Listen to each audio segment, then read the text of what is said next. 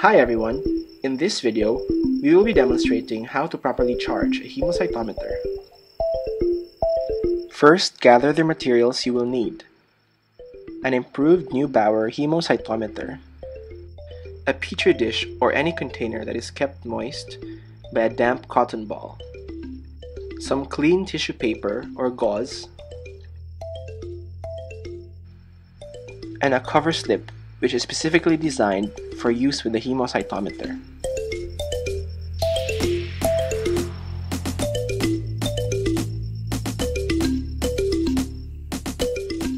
Let's first assemble the hemocytometer.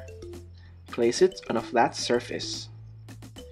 Then take your cover slip and gently place it on top of the hemocytometer. As you can see, the hemocytometer has two counting chambers, one on the top and one on the bottom. Make sure that your cover slip is covering both sides equally. Once you have ensured that your cover slip is properly positioned, place the hemocytometer again on a flat surface. Now take your thumb pipette, which should have been shaking for at least 3 to 5 minutes, and invert it a few times to mix.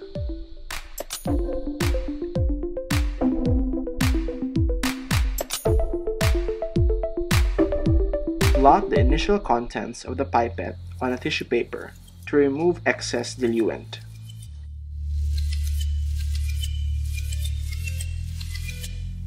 Charge the hemocytometer by holding the pipette at a 45-degree angle and touch the tip of the pipette to the cover slip edge where it meets the chamber floor. The chamber should be filled with a steady flow of fluid. Completely fill the counting area without overflowing or undercharging. Charge the other counting chamber.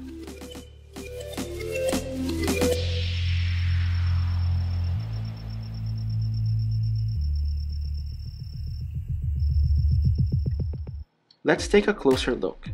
Here you can see that the top chamber is an example of a properly charged chamber, and the lower one is overcharged. Try to avoid the latter.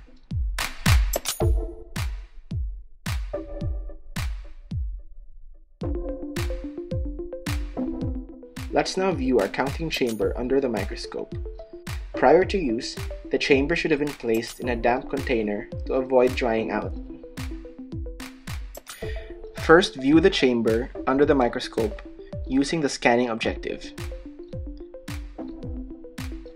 Then, the low power objective, which is used to count white blood cells.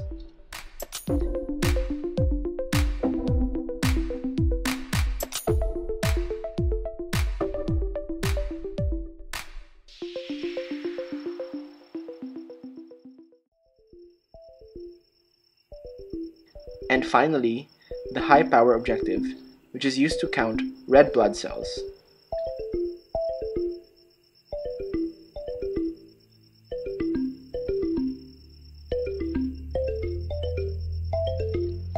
Let's take a look under the microscope. Using the scanning objective, you can see the entire counting chamber. Now switching to the low power objective, you can see the large central square and each of the 4 corner large squares.